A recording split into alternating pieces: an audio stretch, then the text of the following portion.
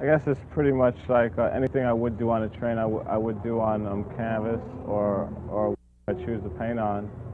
I'm still using spray paint. I'm still using like the same basic technique as painting trains, just about. I think it's pretty much the same thing. It's just been scaled down much smaller.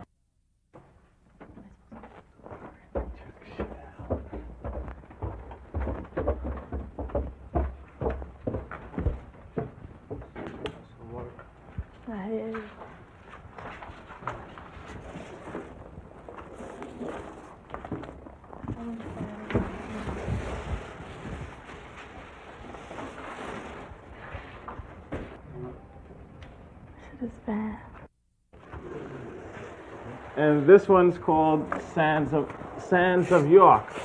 It's so letter B. There's a painting under this that I went over that I did in 1980. I didn't actually like it. It was called I Love New York. But I decided to paint this over it. I like it much better now. I could scale down letters like pretty easy. You know, I did pieces probably almost this size on a train with Aaron. We're really doing like some real like small pieces. Like they look like they were like chiseled into the subways because the way they had the 3Ds going down, and actually like way below the window. I have really no problem in scaling them down to canvas. Compared to like a piece on a train, this is like it's like a miniature dude. Okay, go ahead. And this one, me and a fellow named Ramel Z did.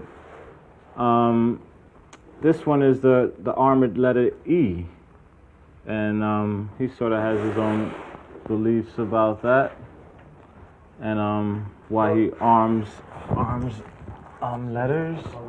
What, to arm a letter? Yeah. Just so it could defend itself, actually, because he says the Christians put a Catholic symbol on the letter, and the only way to destroy a symbol is with a symbol. So in order to destroy a symbol, you have to arm a symbol, and he thinks by arming letters, this Christian symbol will be destroyed.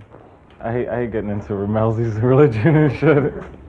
It's like too deep for me and shit. Ramelzi would smack me for even saying something like that, I think. This is the arrow, which is actually fires, and this is like some type of like maybe machine gun you would have that actually shoots rays. And this thing is also like a machine gun. And this piece right here, this is like this like gauge or hinge, and this thing is supposed to actually do a full 360, so it could even like defend itself from behind or the side, or that whatever. If it was actual, you know, if it was real, this would be a weapon.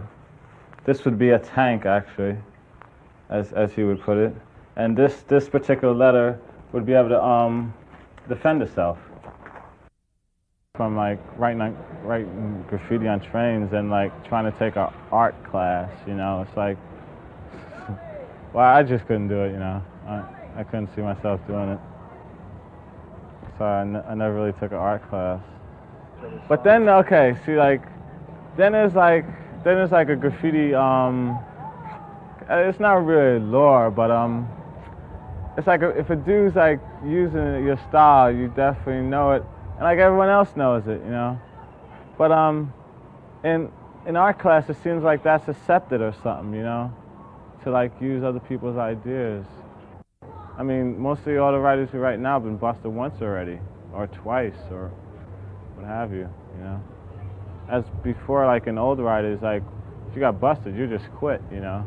You didn't want to be out there like getting busted, you know. That was like, I mean, that was like, I mean, you didn't know the yard, or you just didn't know what you were doing or something, you know.